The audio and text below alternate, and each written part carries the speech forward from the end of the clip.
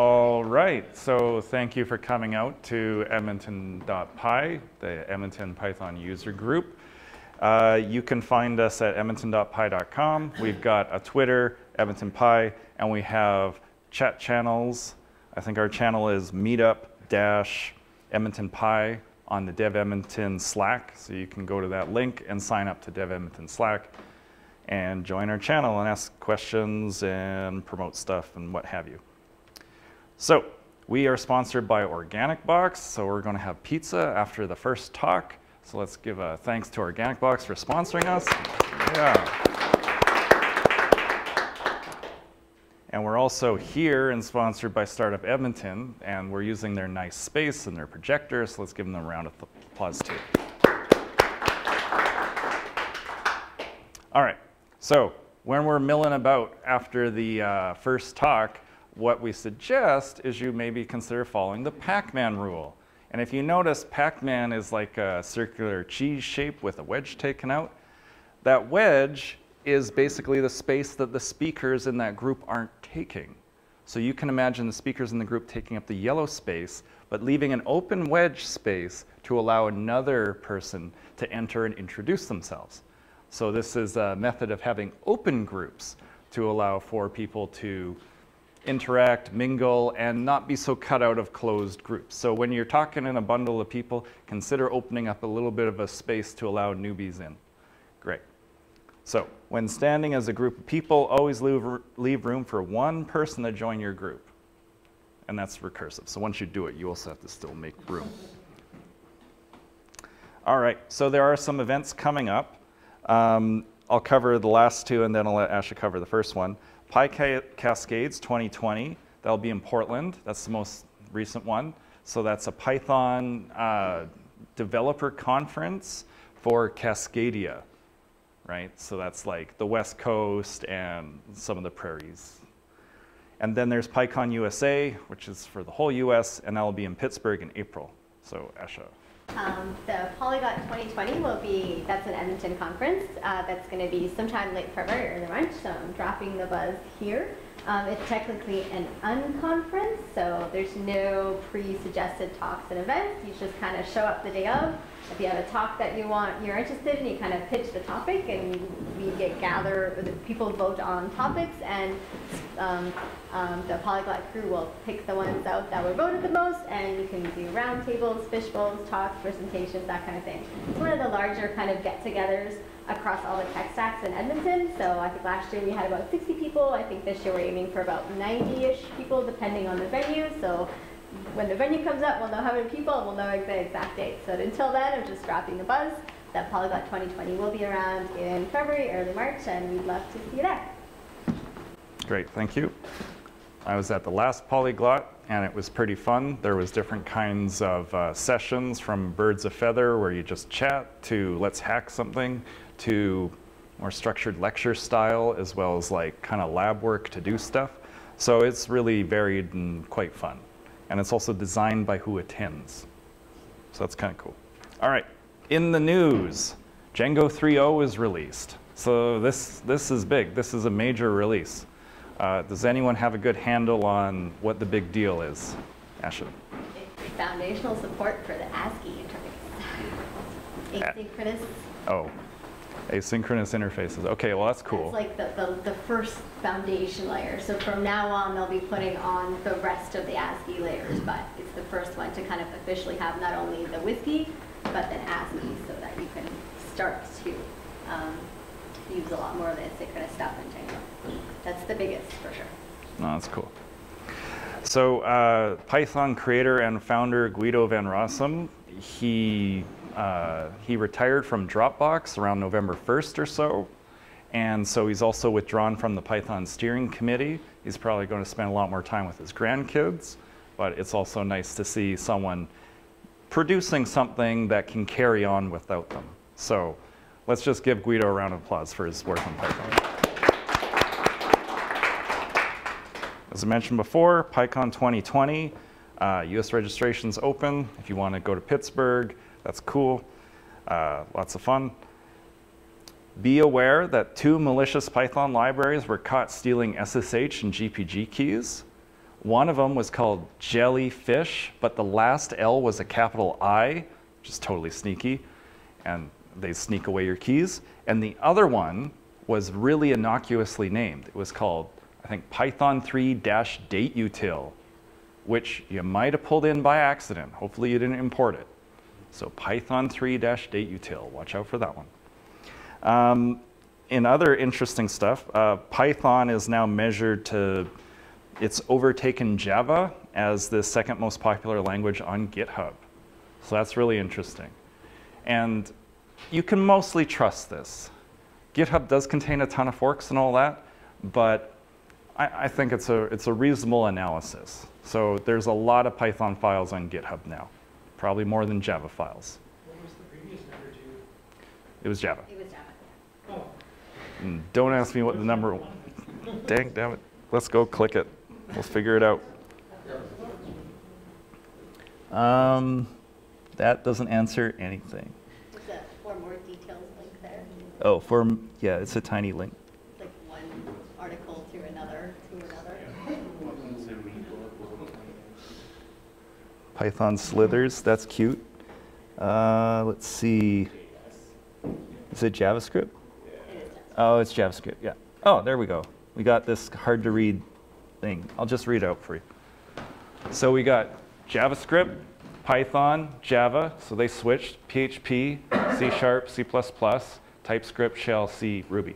Now, one of the reasons you might not see things like C and C++ and Java as that popular is because lots of those projects started earlier and they use their own version control hosting. They're not always so GitHub based. Like if it's Apache, they do use GitHub a lot, but they have their own hosting as well. So remember, this is what's representative on GitHub, not the entire world, and not what your business does and all the code that we never see. So the dark matter of the software universe is not counted here. Okay, let's go back. So that's cool. Sorry, someone want to say something? Does anyone have any other news they wish to share? We missed a bunch.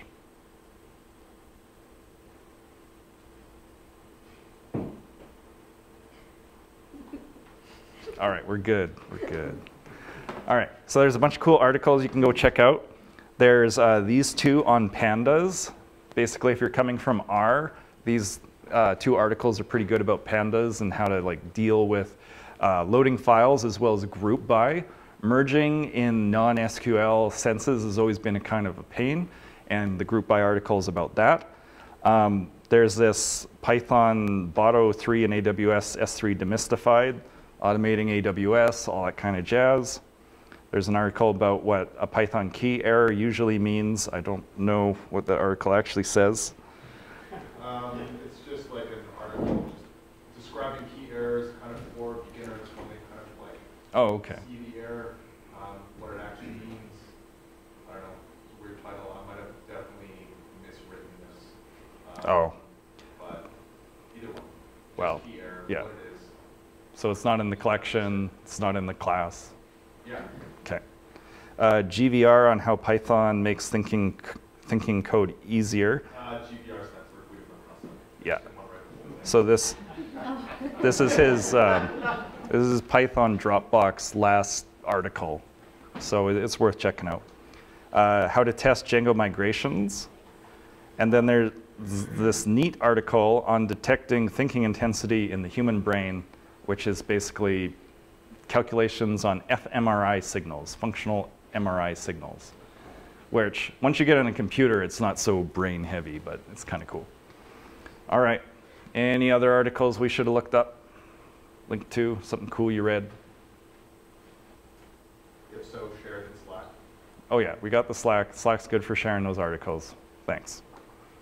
All right, so the Python tip of the day is Python sets. So Python comes with sets out of the box. And sets are cool because you don't need to use a dictionary to do the same kind of work. Sets are about sets of objects. They have unique identities. They work like mathematical sets. So here we initialize a set with 1, 2, and 3 in it. And then we initialize another set with 3, 4, 5 in there. So this is different than a dictionary because there's no values. This is like only keys, right? So this allows you to ask questions, hey, is 1 in that set? So I could go 1 in example set 1, and it'll return true. That's kind of cool. So the cool thing about sets is you get to use 3 important set operators. The first is the union. The union is where you take all these elements and you join them into a bigger set. So you combine all the sets, and because it's a set, we remove duplicates. So there's not going to be any duplicates. So if we look here, there's a duplicate 3 here if we union them. But the output will be 1, 2, 3, 4, 5.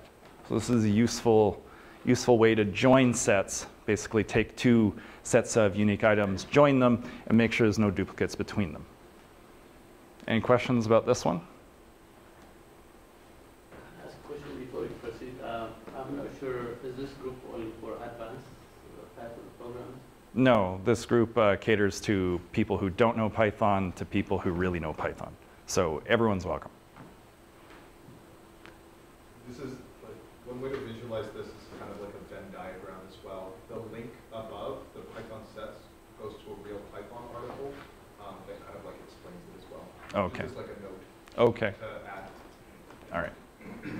So union will join our sets together, and it can join multiple sets. That's kind of cool. So that's when we want everything here. But sometimes we only want to know about the overlap. What exists in both sets? And that's when we can ask for the intersection. So we go example set 1, we call the method intersection on it, and then we give the example set 2, and it says 3 is the only intersection. So it returns a set with 3 in it. So it returns a subset with 3. That is the intersection.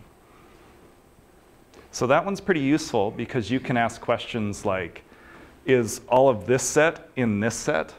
Because if the intersection is equal to the set that you asked, then it's got the whole shebang in there. So it's returned everything. So intersection's pretty nice. Okay. Any questions about intersection? So in the Venn diagram, that's the overlap part. So you know when they have those diagrams of those 2 circles and they overlap, right? The little middle bit, that's the intersection. The union is like both those circles joined together. All right. The next one is set difference. Set difference has an order, so watch out for that. Here, we ask for the difference of set 1 from set 2. Okay?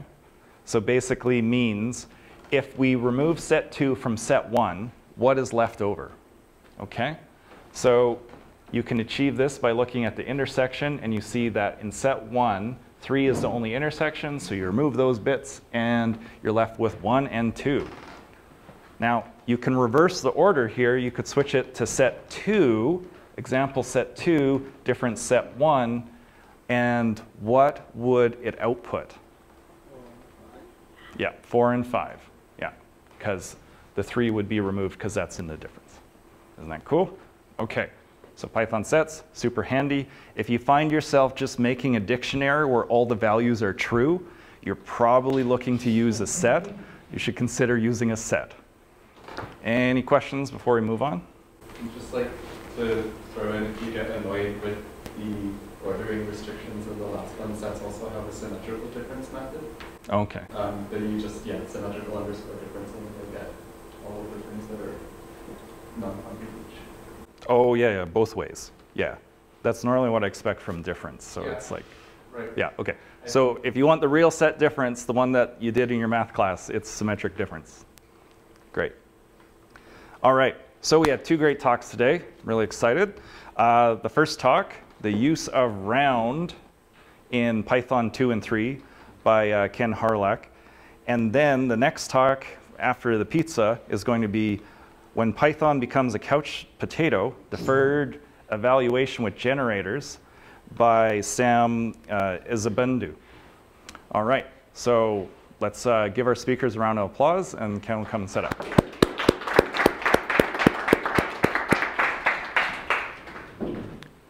And in January, we have a meetup on the 13th. This talk is going to be on the use of round in Python 2 and 3. I was actually going to give this talk back in September, but I really had a bad cold and I literally lost my voice at the time of the talk, so I had to cancel at the last minute. And this is the rescheduling of it. So what my approach, I'm going to be, because this is a mixed audience and it's anywhere from individuals who know very little about Python to people who could probably code circles around me with Python, I'm going to start fairly low level, and then near the end I'll get to some more complicated issues regarding float calculations.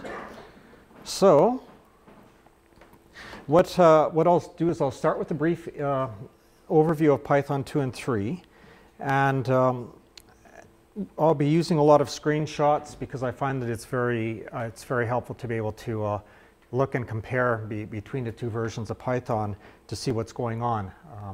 Because there are some differences, but there are also similarities. Now, most new development, Python 3 has been around for about a decade or so. Most new development is using Python 3. However, there's still a large body of what, I put it in brackets, legacy code, because it depends on how one defines it. I don't think of legacy code as being totally obsolete code. I just think of legacy code as being code that's been there, 10 or so years. It might still be maintained, but due to cost and whatnot, or if the code's not broken, it's working, because I've worked in large enterprise settings before, and that can be the attitude of, we're not going to upgrade unless, we really have to type of a thing. So Python 2 is present still in a good amount of code that's being used. The version 2 was released way back in October 2000.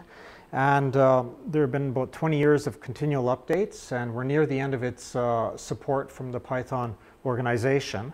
Now, just the end of support at python.org does not necessarily mean that institutions won't be using Python 2 for a while. They might have internal Python resources who can make patches and whatnot. But per Python Enhancement Proposal 373, version 2.7.18 is going to be the final version. They had initially, way back, and they were going to sunset it in 2014, and then I think it might have been Guido himself who made the declaration that, okay, we'll kick the can down the road for another 5 years or so.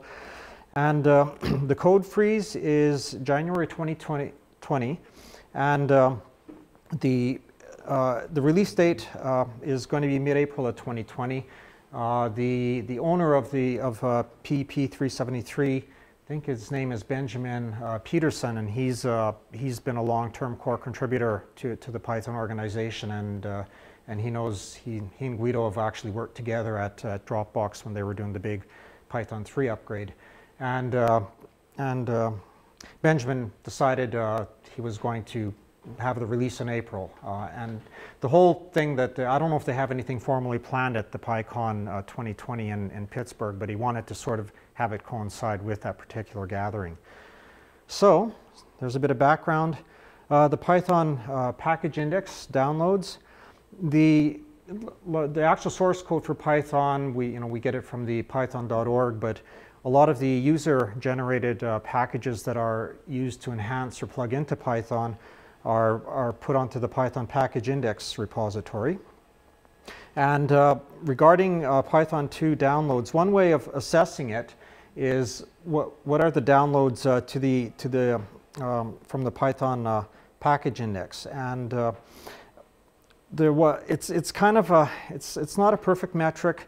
This particular article that I've put a link to, and I'll also in the next week or so I'll put it onto the online forum so you folks can get the link.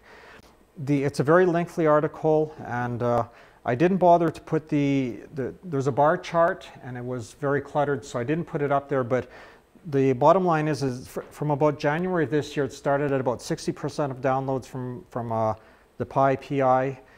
Went down to 40% as of September, but it's still a significant amount of downloads of packages for Python 2.7.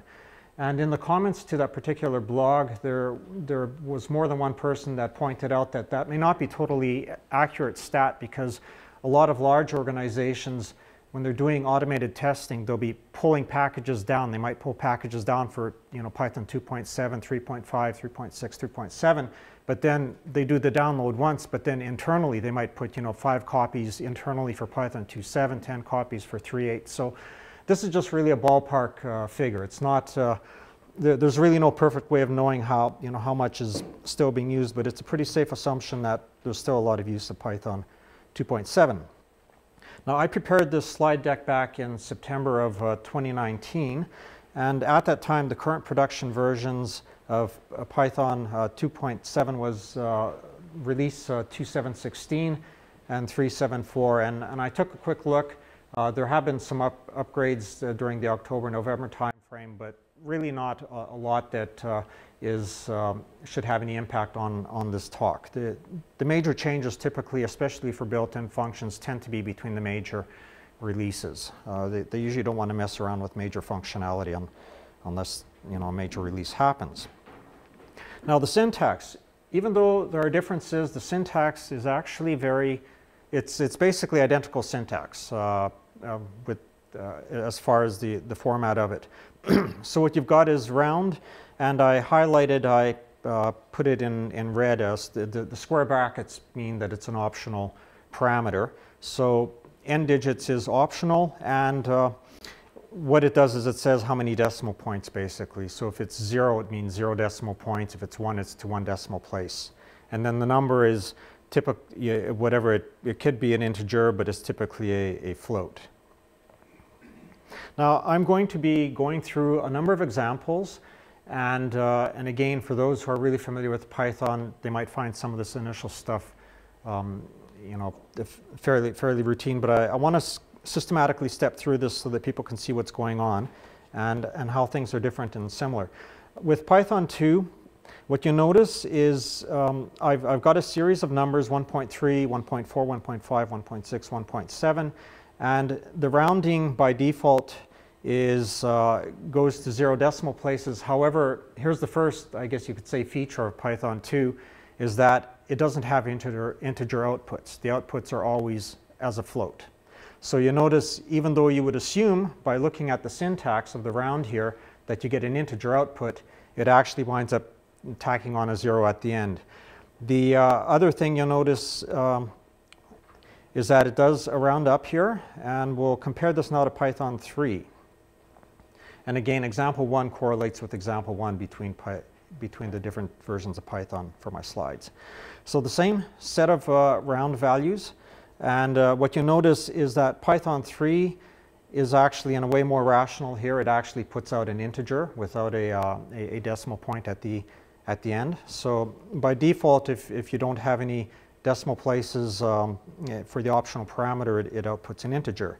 And again, the behavior is as expected. It rounded up here. The next one, I'll get to some more detail here. With Python 2, the round, I went up in half integer increments in a positive way. And what you notice is the pattern, round is at 0 is at 0, and then round 0.5 and goes up to 1, 1.5 goes up to 2, 2.5 to 3, and 3.5 goes up to 4. So the observation here is that it's outputting a float, but it's rounding upward. And I'm focusing on the what I call the halfway scenarios, because when it's a 0.4 or 0.6, it's pretty obvious. But how the 0.5 is handled, if you're dealing with very large data sets, can actually have an impact if the rounding goes wonky on you, and this can catch people off guard if they're not careful.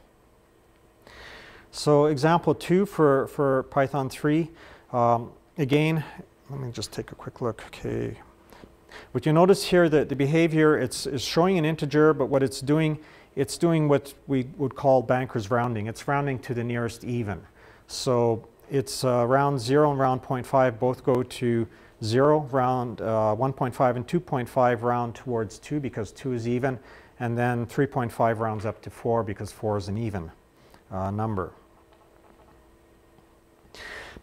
Now just to go back with the negatives, with Python 2, the going in half integer increments from minus 0.5, minus 1.5 to minus 2.5, minus 3.5, you'll notice that it's rounding down, but what's happening is that before, when it was positive, it was rounding up. Now it's rounding down. So the behavior that they put in for the default for Python 2 is it rounds away from 0. So that's how the increment works by default for when they coded Python 2.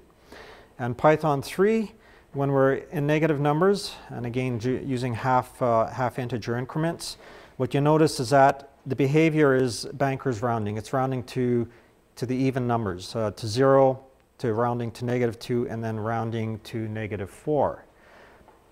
So this is what we expect. And the problem is, just another little thing. Even though the syntax is the same, there is some nuance in terms of how they behave with inputs. And I'll compare Python 2 with 3. Python 2, what you'll notice, round 1.5, of course, it's supposed to be an integer, but it tacks on a 0. And this is the equivalent 1.5 with 0 decimal places, and it still behaves the same way. And then when I use the none type, which is in Python is basically that's Python's null, Python 2 doesn't like it. It doesn't recognize it. And this is where Python 3 is different. Python 3 has some different behaviors. So I'm going to have the same sorts of numbers and the same commands. And what you notice, 1.5 rounds up to 2, and it's an integer. And what I noticed was interesting, and I kind of spent some time Googling, but I didn't spend hours Googling this. 1.5, and then you put 0 for the parameter, actually rounds it up to 2, but it tacks on a decimal place. I don't know why. Some sort of maybe an undocumented feature, some sort of buried somewhere in the Python documentation. And then when I use the none data type, it behaves well with Python 3. So that's basically the basic differences between Python 2 and 3 for the default behavior with round. So for halfway cases, which are the 0.5s, Python 2 rounds up or down away from 0. So depending upon whether it's a positive or a negative number. Well, Python 3 rounds up or down towards the nearest even number, and it's known as bankers rounding. And it's actually, if you're really nitpicky about large groups of numbers, you want to do bankers rounding where possible to avoid any sort of data skews. The round function always produces a float, even if you have 0 decimal places specified. But Python 3, the output can be an integer or a float, depending upon how you set the parameters when you're doing the rounding. And as I mentioned, the bankers rounding avoids data skews with the halfway cases. And a personal anecdote, decades ago, before I went into IT, I was originally a hospital lab tech, and I taught at the U of A for a while. I taught the students in that program, and we did bankers rounding, because when you're dealing with large amounts of data, you want to do bankers rounding when you're going from, a lab instrument might have, 4 significant figures, but the doctor only cares about data to 2 significant figures, and then we do bankers rounding to make sure that it rounds the proper way. Now, I use a term, I didn't know what to call it, I just called it strange behavior. And this is straight from the Python official documentation for both Python 2 and 3. The behavior of round for floats can be surprising, and if you're not careful, and you can be blindsided by this, because you could wind up programming, say, for a company which has a large data lake of data, and after a year or two you could be programming data that you thought was cleaned up but might have been skewed because of rounding errors, and then you have to go back and try to figure out how to clean up what you did. So the next set of slides. The next example, Python 2, I'm going to show the odd behavior. With Python 2, we're expecting the numbers to round away from 0. So 1.75 rounds up to 1.8, 2.75, 2.8, 3.75 goes to 3.8, and 4.75 goes to 4.8. And look at that and go, well, that's great. That's exactly what we expect. And with Python 3, we get the same thing. It rounds up, and in this case, Python 3's default is it's rounding to the nearest even numbers. So you're expecting it to round up to the 0.8 from the 0.75, which is what we get. But now things can get a little strange. I'm going to take the number and I'm just going to increment from a 0.75 to a 0.65 with Python 2. And now what we're getting with Python 2 is it's only rounding up with the last number, with the 4.65. The other ones are giving an unexpected type of behavior with the rounding, which, you know, if you're not familiar with what's going on, it's a bit of a head scratcher. And it's easy to miss if you're dealing with really large numbers. That's why I'm choosing really small numbers here. With Python 3, well, we're getting the behavior you're expecting initially. It's like, okay, it's rounding down to the nearest even number, or so it appears. But then 4.65 rounds up to an odd number. And if you're looking back, the other thing with the pattern that I should note is that not only are they not behaving by their defaults, they're also both behaving similarly in an inconsistent way between Python 2 and 3. They're both producing the same outputs, and I'll get more into that as to why that's happening later on. Okay, now just one more cycle before I get to a slide with some text. Python 2 went down to 0.55. Now it's rounding away from upward as it should, but then later on it's rounding down for the 2.55, 3.55, and 4.55, which is not what you'd expect for Python 2. And then Python 3 is actually going to show the same behavior. 1.55 rounds up, as would it be expected for Python 3 to an even number. But the other three numbers, the 2 and 3 and 4.55 numbers, round down to an odd number, which again is not expected. But all of these slides comparing Python 2 and 3, and you can check it out again when this gets up on YouTube, they're both behaving badly in the same way. And so there's something else happening. Now, they did not display their expected default round behaviors when we get to numbers that are to 2 decimal places. And this really happens when we get to 2 decimal places and onward, which is a big problem when you're dealing with large amounts of numbers. The strange behavior, Python 2 and 3 are coded to behave differently in terms of rounding the 0.5. So they're not behaving the way they should, and they're both behaving inconsistently in the same way. So what that's telling you, or what that's telling me at least, is that it's not at the Python language level. It's at the machine level. It's actually going a level lower. There's something going on with how the computer handles the binary data that's causing this to flow into the Python, how it's doing its rounding, or how floats. And floats are notorious for this issue. And the root cause of this strange behavior is because we humans use base 10, but the computer needs to go to binary or base 2. So electronic ones and zeros. And the binary numbers, once you start getting into floats, kind of drift to really long numbers of decimal places, and which I'll give some examples later on.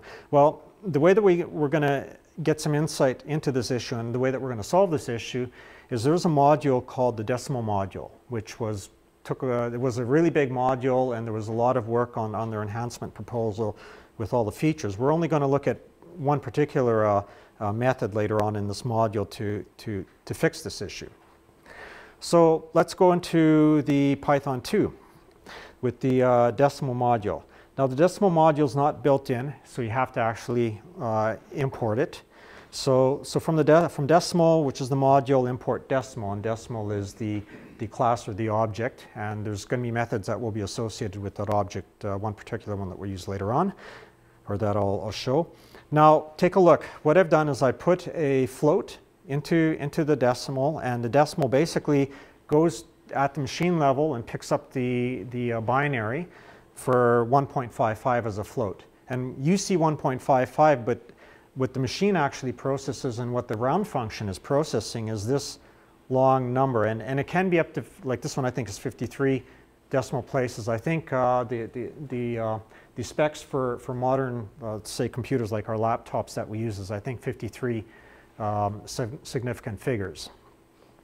So you notice this number, it's massive, and then when I do a round of that float, it goes to 1.6. Now it's not going to 1.6. Like one would think, well, that's the default behavior for Python 2, but the reason why it's actually doing that, it actually thinks that it's greater than 1.55. So that's why it's rounding up. So it's rounding up for the wrong reason, even though it appears to be okay. So go to decimal 2.55, you notice it's actually a little less than 2.55 at the binary level. So that's the reason why instead of rounding up, when we do round 2.55 to one significant digit, it's rounding down. And it's because what's happening is that what you're seeing and what the round is actually pulling up from the binary float is a totally different thing. So go to Python 3, and this also explains why Python 3 is behaving the same way. The same thing, and these numbers are, like unless you're really good at quickly scanning these numbers, these are the same as far as past the decimal point. And again, decimal 1.55 to one place rounds up to decimal 1.6, but it's not doing it because of rounding to an even number. It's doing it because it sees a number greater than 1.55 at a binary level. And then 2.55 in Python 3 rounds down to 2.5 as opposed to rounding up to 2.6 to the nearest even. And again, because it's actually less than 2.55. Now, I'm doing some repetition. Again, it's for the benefit of the people who aren't as familiar with Python so that you don't get lost because I'll be progressing to a little more complicated things later on. Second example.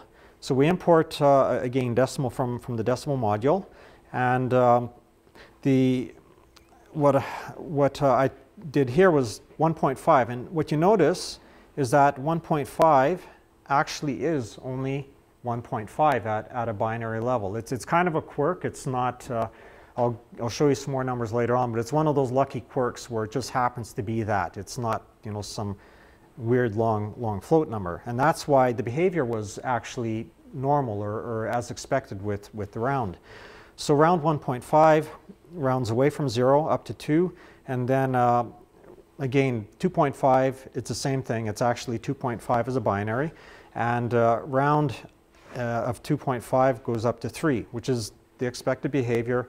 In Python 3, we do the same thing with the same numbers, and what you notice is that the round 1.5 goes up to 2 because it's even, and 2.5 rounds down to 2 because it's an even number. Now, here's just a few more examples just to show you what's going on behind the scenes with the decimal. Now, I should say what the decimal is doing here with the decimal object, when you put a float in, it's pulling up, it's going and getting the binary float, but it's putting it into a string because the whole decimal module, the way that they worked around this in Python, because this was a big issue for mathematics, was they had to actually take the float at that binary level and convert it into string and then just use programming magic to make the strings behave like base 10. So again, 1.4, 2.4, you notice it's actually a little less than 0.4. And also, it doesn't matter what the number is in front, the decimal is still the same number of digits for the float at a binary level. And 1.5 and 2.5 are exactly what they should be. And then 1.6, 2.6 is a little above. And then Python 3, again, I'll just briefly show this. It's the exact same sort of thing behind the scenes because, again, the issue is not Python. The issue is at a machine level. How is the machine handling, or how is your computer hardware handling the binary data? So the decimal data type. This data type was originally proposed in October of 2003, and I think from memory it was October 17th. I didn't put a link to that particular PEP here, but it's a very lengthy PEP, and it's actually, in my opinion, more useful in hindsight because a lot of things in this that was discussed that didn't get done. The actual instructions in Python for how to use the decimal module is a little more useful than looking at PEP 327. But for those of you who want to see the history of it, it's a really long enhancement proposal that was done.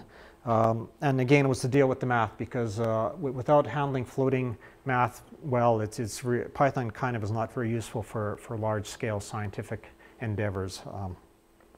Now, the way that they dealt with this is the decimal data type they put it to a string, but then what I'm going to use is I'm going to use one of the methods. There's many methods in the decimal module, but I'm going to use a method called the quantize method. And if you recall, like the term quantum mechanics, where things are in increments, this is what they're doing here. Is they're going to have, they're basically forcing Python to do the float calculation in increments so that you don't get these long string results. And they deal with it programmatically, taking into account how the machine behaves in the background. And this will allow for, this is the most straightforward way that I could find to deal with this. With math, you can sometimes have very circuitous ways of dealing with problems. This was the most straightforward way that I thought I'd use for an example, and the only one that I'm aware of. Decimal for Python 2. Okay, so we import decimal. Now what I did here was I took a float and I put it into a variable called float num. So it's going to be typed as, Python's going to implicitly type it as a float. And I do a round. So I round the value of float num to 1 decimal place. And what you notice, it's of course behaving badly because it's not rounding away from 0. And if you do decimal with float num, the 2.55, decimal pulls this string up from the binary. Now what I'm going to do is I'm going to take what can be done to deal with this and to process numbers. You can take your float number and you transform it into a string. So what I've done is I've taken the float number, I've processed it as a string and put it into a string num variable. And now when I put string num, decimal already sees it as a string and is going to deal with it as just 2.55 without anything else. It's not actually going to look, you know, at the machine binary for the float. Now, the way to do rounding in the decimal module is basically it's a method of decimal. It's the quantize method, and what you do is you take your string number, in this case it'll be 2.55 was the value of the string num variable, and we're going to quantize it to 1 decimal place.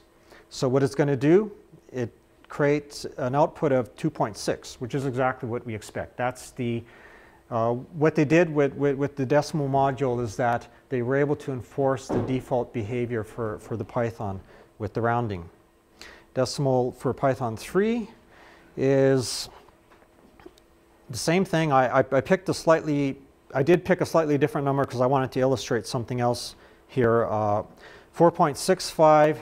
Now, if we round that as a float, it should round down to 4.6. It should round down to an even because that's Python 3's default is bankers rounding. Well, it didn't. It rounded up to an odd number.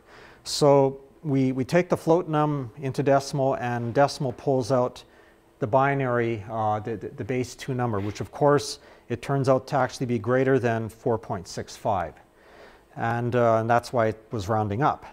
So now what we do is we're going to repeat what was done before. Take the float num, put it through the string function to create a string version of that number, and then that string num, if you put it into decimal, decimal just says, okay, it's a string. I don't have to, you know, go looking up this number as a binary float, and then it'll actually treat it as a base 10 number in terms of its internal processing. And then again, the quantize method is used against the string version of that number to 1 decimal place, and you notice now it's behaving properly. It rounded down to an even, the nearest even number, because bankers rounding is what's done in Python 3.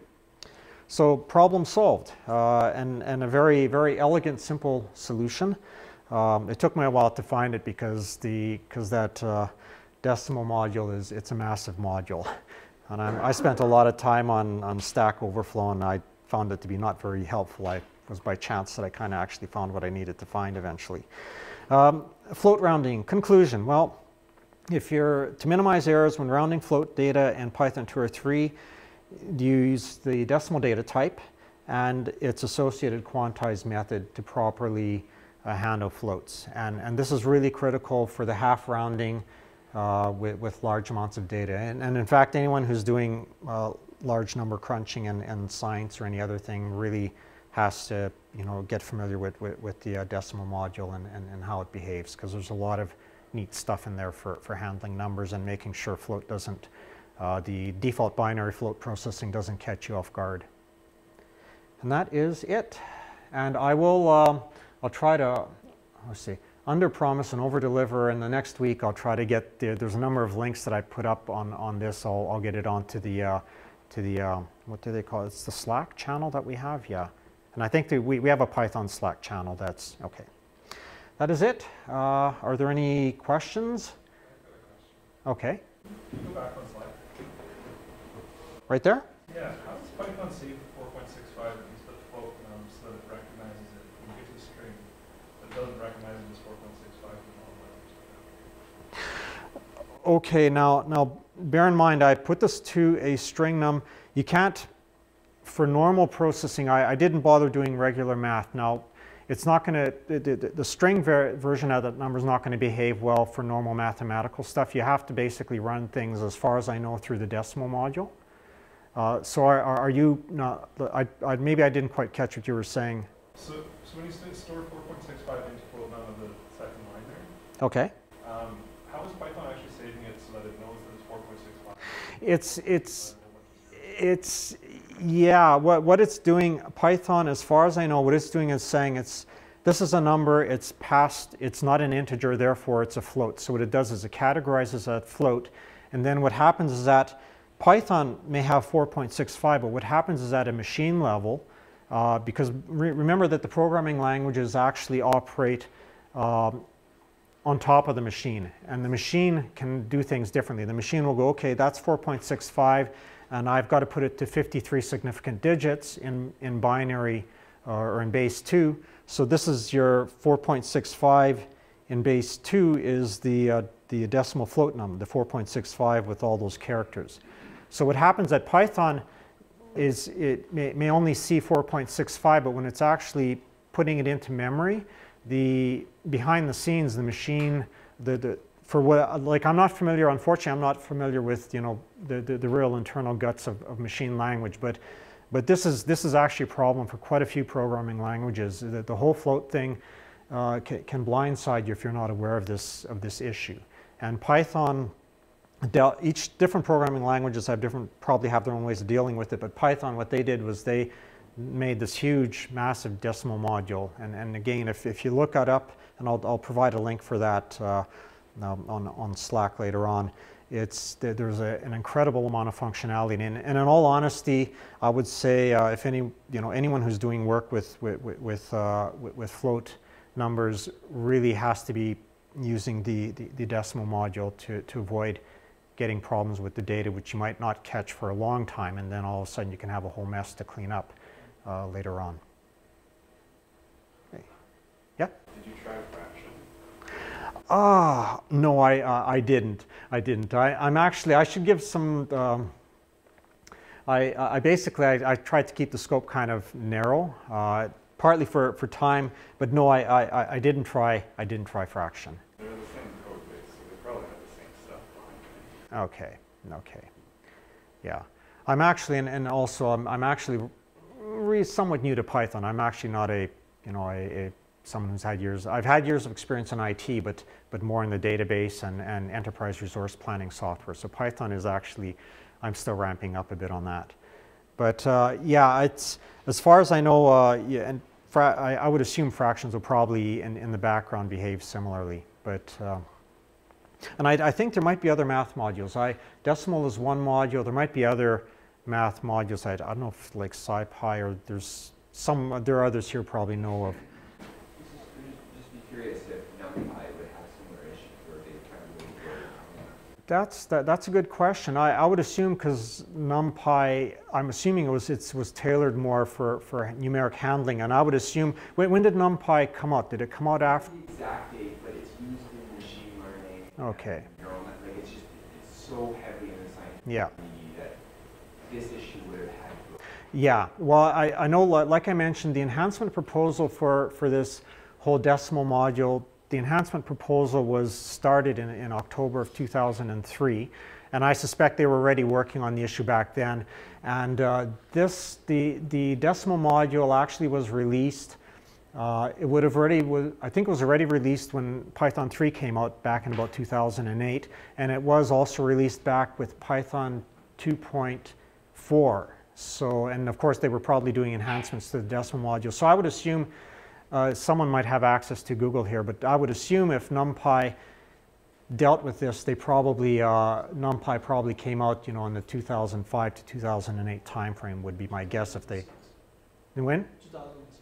Okay, so it'd be pretty safe to assume that they already had that in mind.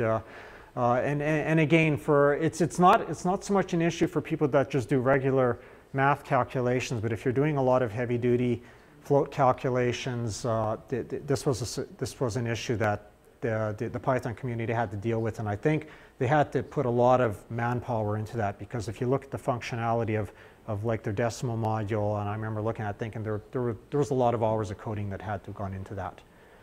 So basically all they're doing is they're emulating the way that we would perceive base 10, despite the fact that our machines are using base 2 in the background and totally making floats look wacky because of the significant digits that were being used.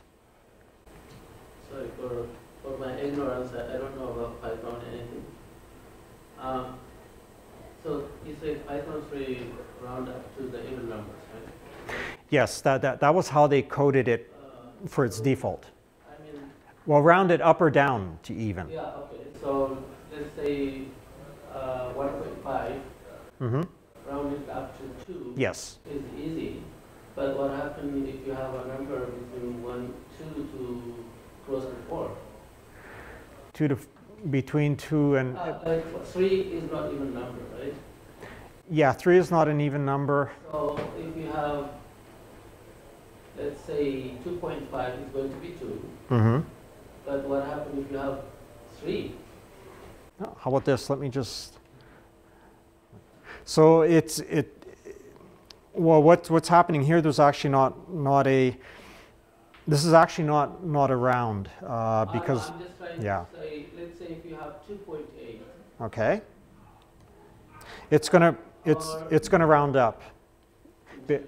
Yeah. What happens is that I focused on, and I should make it clear, I focused on the rounding for the 0.5s because that's where the whole issue was. Yeah, like the other rounding, if it's 2.4 or 3 or 2, well, say if it's 0.1, 2, 3, or 4, it rounds down.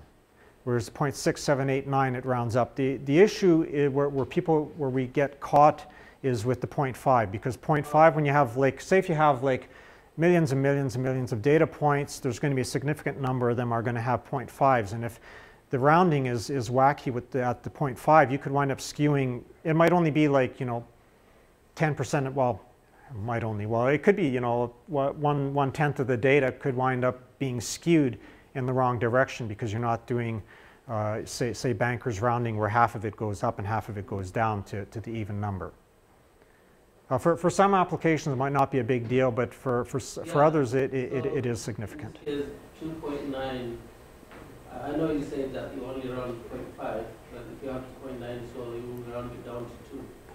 No, well, okay. The default is a round up. You can, and again, I didn't because of lack of time, because this isn't like a 1-hour talk. There actually are there's mathematical modules, and it might be the decimal module, I'm not sure, but where you're actually able to specify. You can actually force Python to always round down or round up. Like there's about, I think, 8 different modes, and in fact, let me just go back to the slideshow. I did have some slides. Decimal module. These are. I was going to talk about this, and then I thought, okay, this isn't a 1-hour talk, so I had to cut it off at some point. But there are, as far as I know, in the decimal module, there are actually rounding options, and you can look it up in the Python. There's actually 8 options. I've just put 4 here that are quite self-evident. So yeah, so you can actually, Python has its default, but you can actually force Python to do certain things if you want to using the decimal module. Okay? Okay, thanks for the questions. All right, thanks everyone. I kind of did an informal poll during the break, and I get the sense there are lots of experienced Python programmers in the room. And so I'm going to start off by setting expectations. I only seriously started to learn Python about a year ago. And so I was in business school and I got really excited about data analysis and I wanted to be a data scientist. And there were lots of Learn Python in 2 weeks courses out there. So I started, oh, I got this. 2 weeks, okay, I got this. But then I got started and I quickly got over my head. Like I didn't even know how to define a dictionary versus a list. Is it a curly bracket or a square bracket? Like, But then the text I was following said, if you understand iterators, generators, and comprehension, you are ready. So that was like my big goal, understand iterators, generators, and comprehension. So this talk is mostly me applying the Feynman technique to kind of consolidate this concepts. So if I make mistakes, feel free to call me out. And if you're a very experienced programmer, try not to fall asleep. Yes, so before I talk about generators, I should talk about iterables and iterators. So an iterable is a Python object that is a collection of other objects. So like a string is a collection of characters. A list is a collection of whatever it is you have in the list. A set is a collection of whatever it is also you have in a set. And how you would know that an object is an iterable is if you can iterate over the elements in a, say, for loop or whatever, or you can also call the iter method on the object, and you get a incoming stream of data. And I mean an incoming stream of data in the sense of, say, I have the string, and I call the iter method on the string, and I check the type, I see it's an iterator, then I can just say next, and it gives me the next element. Next, it gives me the next element. Next, it gives me the next element. So that's an iterable, and I can make an iterator out of it. So generators are just a lazy way to build iterators. And I mean lazy in the sense, so when I used to grow up, my mom used to call me lazy a lot. So if you ask me to do a chore, I would typically forget, sometimes intentionally. And even when I remember, I procrastinate so much and I only do it to the very last minute. So 2 things. My memory bandwidth was very small and I tried to optimize. And my computational efficiency was so low that I defer evaluation on my house chores until the very last minute. And that is what generators can do for you. So they help you to optimize memory and they defer evaluation. And what do I mean by all of those fancy words? Say I have the most common or most popular built-in generator in Python is the range function, Python 3, I mean. So say I make a range object, I want to do range 10. Yeah, I make the object, but when I check, it's not a list. You typically expect this to be a list, but it's just a range object. And to actually get the items out of that list, I either need to iterate in a for loop, or I can just materialize as a list. But the object itself is, I don't know, a generator. Like you only, to get the objects out of the generator, you need to actually iterate or materialize as a list. And there's a subtle difference between how the range object is implemented in Python 2 and Python 3. So in Python 2, if you want to use the range equivalent for Python 3, it would be the xrange function, because the traditional Python 2 range function would just produce a list out of the box. So how do you make generators? So typically that would be, the first way would be to use a generator function. It would be similar to the way you define a traditional function in Python, but the only difference is instead of the return keyword that you have at the end of the function, you would use the yield keyword. So what do I mean by this? Say I want to define an infinite generator, so I just want to generate numbers till infinity. I'm saying while true, that means it's a loop. I'm yielding I, and then I'm incrementing. And the point where I say, so there's also one subtle difference. In a traditional function, a typical Python function, once you do return, anything that you have after the return function will never get evaluated. But for the yield, if you're defining a generator, you could have like multiple yield statements. So I could yield I and then yield I plus 1 and then do the increment and continue. So this is my infinite generator. And if I check the type, I see it's a generator type. Every time I iterate through the generator, it keeps track of where I start, where it was the last time, and when I call it again, it returns the next value. So with a typical function, once you get to the return statement, execution is paused, except it calls the function within. But with a yield statement, each time you call yield, each time the function gets to the yield part, it executes that, it pauses execution, passes execution over to whatever function that calls it, and then if you call it the next time, it remembers the value you returned the last time, and it returns the next value. So say I made that infinite generator, I call next, it returns 0, and next time I call next, it knows I returned 0 earlier and it returns 1, and I can keep calling next, next, next. And if you have a generator that has a finite number of elements, if you exhaust the number of elements in the generator, then you get a stop iteration error. So let's say I'm defining a small generator that just yields numbers between 0 and 2. And if I try to run that, I just put that in a loop, but I didn't want to get execution in an iteration, in an error, so I just cut that stop iteration error. And you see when I get to the end of the items in the generator, it just prints that statement saying I'm at the end of I've exhausted all of the elements. And the second method to build generators would be using generator expressions or comprehensions.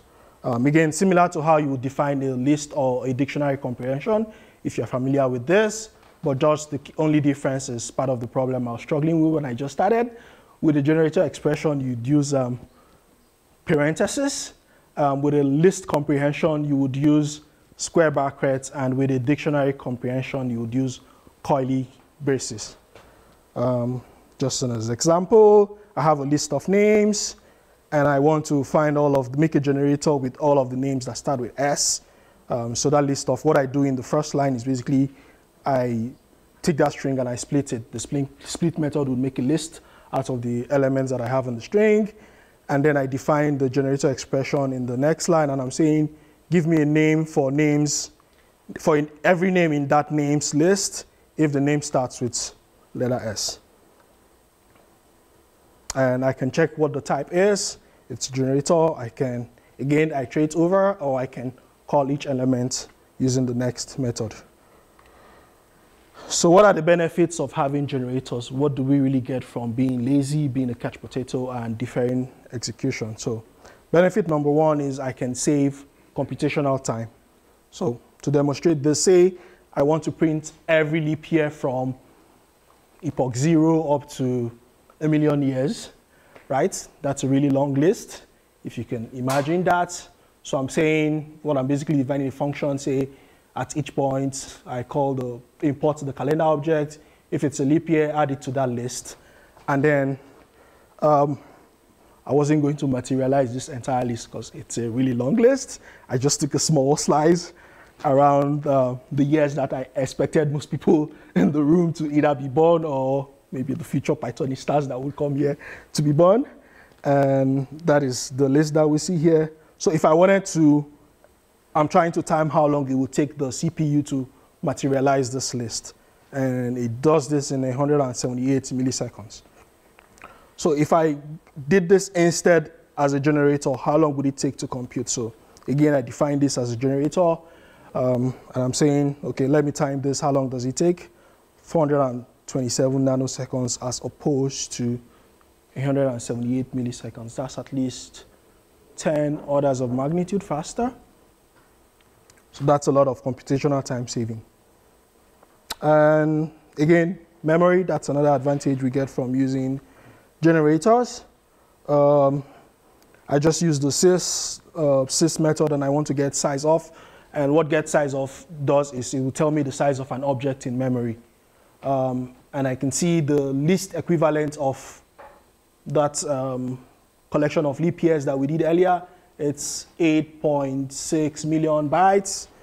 And if I were to implement this as a generator using the simple generator comprehension, it would be just 128 bytes. So that's how many orders of magnitude? That's a lot. So really, generators would be useful where you have iterables that would not easily fit in memory. Say you have an entire book, and you have only an 8 megabyte computer, and you have to process the text in that entire book. Obviously, you don't want to make a list. You don't want to read in that entire book as, say, a text file and then open that and load all of that into memory. You probably want to do that as a generator, and then you only take a slice at a time, process, store the results, take the next slide, process, store the results. That way you avoid having to materialize the entire text in memory. And then, related to this, one last thing I wanted to mention, there's some really cool tools from, so let me rewind. As a person just coming to Python, there are lots of tools in the standard library that you may not, or some additional modules that you may not be aware of the functionality that you can get from using those. And one of these is the itatools library. So say I wanted to, that infinite generator I made earlier, right? It would keep generating numbers for as long as my computer can keep running, say. But say I had a use case where I want to make a very large generator, but I want to make a very large object. Avoid using the word generator. So I want to make a really large object, but I only want to be able to take a small slice at a certain time. If I did this as a generator, there are very cool functions from the itatools library that I can actually use to take a slice at a time. So if I were to materialize this infinite sequence that I defined as a list, obviously bad things would happen if this were part of a larger program. If it's just on your local machine, when modern computers are versatile enough or robust enough to handle all of this, but still at some point you probably need to hit keyboard interrupts to get the stop execution. But I could use iSlice from the itatools library and say, I just want the first 10 slices of this infinite sequence, and it would make a slice. And then I can do whatever I want to do with this slice. I could materialize it as a list, I could process it and store the result somewhere, and then go take the next slice and keep doing this. And hopefully if I was doing this as a part of a larger program, then I would never get to the point where the program would eat too much of the resources, compute resources that I have available. Other useful functions that I would recommend from the itatools library, cycle. Cycle is when you have a finite connection of elements, but you want to keep cycling between them. So I can mentally picture this as how you would implement like a traffic light signal. You're always cycling between red, yellow, and green. So you could build you have a fixed element, but you always want to go, so you say you go red and you pause for 15 seconds or 20 seconds, and then you cycle to green and you pause for a certain amount of time, and you cycle to orange. You could use the cycle function from itatools for this. Others are like the chain, zip longest. So typically, when you're zipping two elements in Python, you can only zip for as long as the smallest object that you have. So you have, say you have a list of 20 elements and you have another list of 5 elements. If you list of 5 elements, if you zip those two lists together, you can only zip for the first 5 elements, because once you exhaust the shortest item, then nothing happens. But with the zip longest function, you could define what you want it to fill, null values when it exhausts the smaller elements, and it just keeps going. Permutations, combinations, if you need, if you use Python for like number crunching use cases, I can imagine needing to like make a permutation from a set or make combinations of elements. This would also be useful. I just do a simple demo example. So I say I have a list of lists, which is something I as a data analyst has often had to do. Say I have a list that has 5 lists embedded, and I want to flatten this, and I just want like one flat list of lists. I can easily use the chain function from itatools and just flatten the list of lists. So say I had a list of lists that's, I'm taking numbers between 10. One list is numbers that are divisible by 2. The other is numbers divisible by 3. And the last one is numbers divisible by 4. I can flatten this using itatools. And finally, I would recommend, if you are new to Python, absolutely check out the collections library. It has tons of functions that can save you a lot of time if you're really a lazy person and you want to avoid building things in Python from the ground up, check out the collections library. So things that I would easily recommend off the cuff from the collections library is, say, name tuple, default dict, or DQ. So DQ is really useful when you want to make a double-ended queue. With a typical queue in Python, you can only pull from, it would be like a first in, first out. So you add from the front and you pull, you add from the back and you pull from the front. But if you want to make it double-ended, so you can pop left or pop right, then the DQ function will be useful for that. And that is the end of my talk.